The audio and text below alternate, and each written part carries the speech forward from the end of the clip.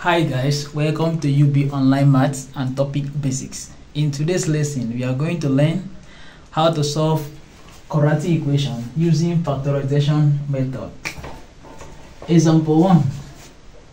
If you are given x squared plus 8x plus 15 equals to 0, and you are asked to use factorization method in solving this, just multiply the coefficient of x squared by the constant, which is 15. Here the coefficient of x squared is 1. That implies 1 multiplied by 15, which gives us 15. Then you bring down your x squared.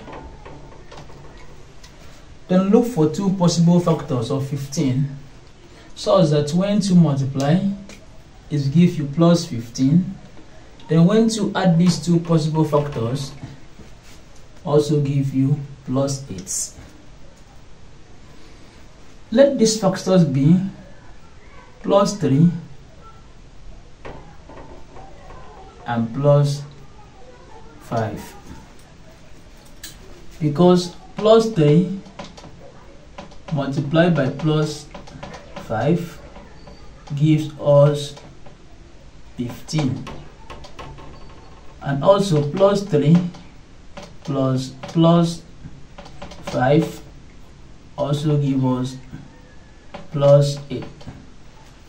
As such, plus 3 and plus 5 are the possible factors of this equation.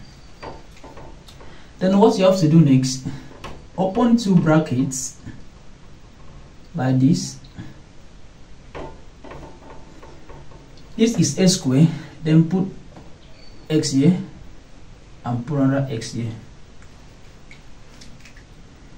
Then bring down the two factors with their sign, plus 3 and plus 5, all equals to 0.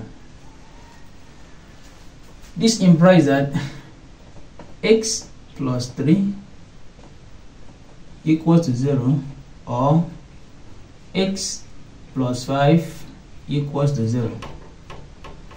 Then x plus 3 equals to 0, or x plus 5 equals to 0. Then as such, x equals to minus 3, or x equals to minus 5. These are the possible solutions to this equation.